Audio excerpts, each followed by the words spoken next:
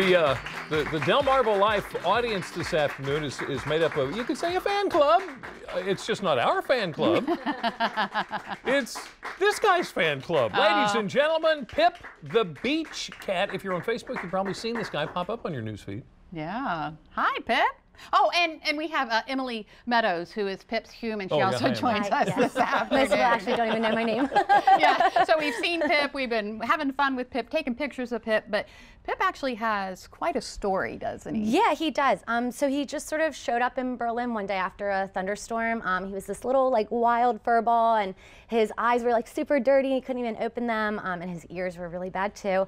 And anyway, long story short, the people that found him couldn't keep him, and the house he went to next couldn't keep him, and the house he went to after that couldn't keep him. So we ended up sort of babysitting him, and with the intention of taking him to the Humane Society so he could find a nice home. But they were full, thank goodness, because we ended up keeping him. So one day turned into now 3 months. And he's turned into a superstar. Yes, he is quite famous, I guess we could say. Can you share a couple of stories about Yeah, so he's been on the news a bunch. He has a nice little Facebook following, but he's also a creator on TikTok, which is an app for, I would say predominantly that audience is very, very young. A lot of the students that I work with as a substitute teacher, more in the 6th grade, 5th grade kind of range, that's where they interact with him. And he makes lots of videos for TikTok.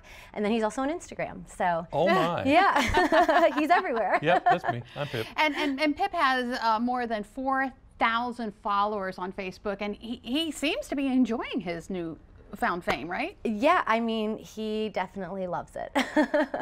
He goes to a lot of meet and greets, and sort of anytime a charity has something going on, he'll show up to spread awareness and help raise money. And at SantaCon he went, and we had him in his little carrier, and people were just shoving money right in the side pockets. Power. Yeah, so it was awesome. Oh, we've got some pictures here. Tell us about these pictures. Yeah. Oh, so this is Pip at the Snow Hill Christmas Parade. He went there to see some of the students that I work with. Aww. And this is him swimming. Yeah, there was Pip goes swimming? Yes, not all the time, but he does sometimes. He'll jump in. So yeah, that was when it was a little warmer. This is my husband and him paddleboarding. That's his little life vest that he wears. Oh my goodness. Unbelievable. Yeah. Okay, so Pip is looking to the future as well. Pip's being eaten by fish. Yes. Yeah. Tell us about his children's book. This is exciting. So he's writing a children's guidebook for Ocean City. So it's pretty much going to be something for small children to have to read, about what to expect when they get to town and everything.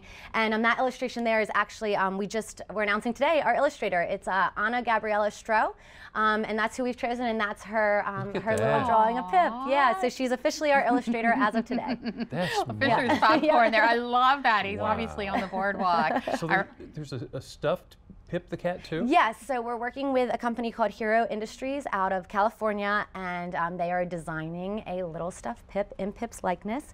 And when we start selling those, sort of everything that we do with Pip is somehow tied to charity or nonprofit organizations or helping people in general.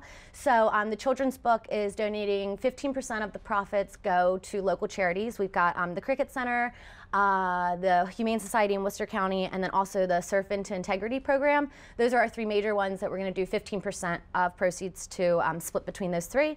And then if he sells the book at a charity event, so say the Surf Club or the Life Saving Museum has him come and do a book signing, every book that he sells physically at that event, he'll donate $3 from that book back to that charity. Yeah, and then the little Pips that you just mentioned, every stuffed little Pip that you buy, will be donating a stuffed one to a children's hospital or a nursing home or thing like that. And he's currently a volunteer at the Berlin Nursing Home. Oh, so my goodness. yeah, we're working on his schedule there now, and he has a couple of residents that he goes and visits. And he's a little beach cat with a great big heart. Yeah, exactly.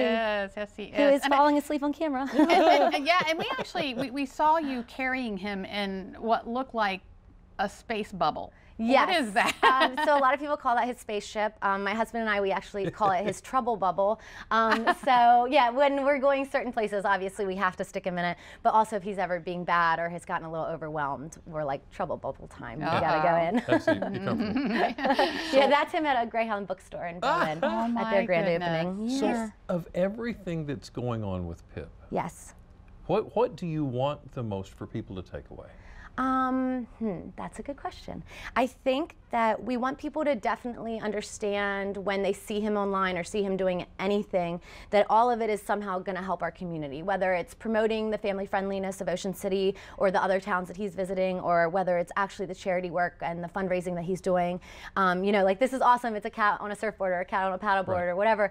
But we also want people to see, you know, the good side of that and sort of know his whole story. Oh, what an amazing story that's just getting started. Yeah. Emily Meadows and Pip, the beach cat.